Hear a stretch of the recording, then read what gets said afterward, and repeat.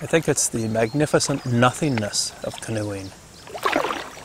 It doesn't require any outside energy apart from yourself. It's unbelievably quiet. You can hear the paddle slipping through the water. And your mind drifts. Your mind drifts far more than the canoe drifts, and you just simply go with it. The canoe is the ultimate Canadian icon. It's perfectly built for the transportation of the first people who arrived here, both Aboriginal and the fur trade. It created the fur trade. The rivers were the first highways in Canada. And today, you look at the canoe and I always say, my goodness, the natives were geniuses well ahead of their time, that they built something that you could carry on the top of your car like a cap.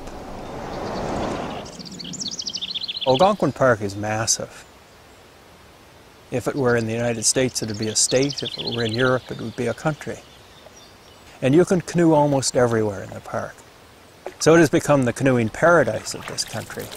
And on certain weekends, long weekends and that, you can travel through the various roads that penetrate into the park. And I would say more than half, perhaps as many as 3/4 of the cars that you pass on the highway are wearing a canoe.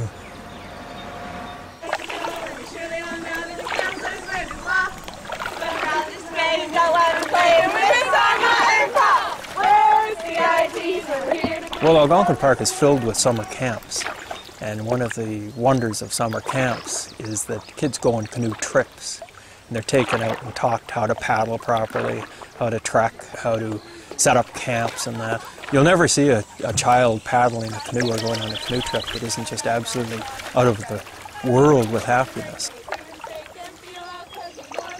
They set up a panel to choose the 7 wonders of Canada. And of course, the typical things were chosen automatically, no-brainers. That would be the Rocky Mountains, Niagara Falls. But I thought it was rather beautiful that the panel chose the canoe as well, one of the 7 wonders of Canada. And people said, well, but it's not located anywhere. And our argument back would be exactly the point. It goes everywhere.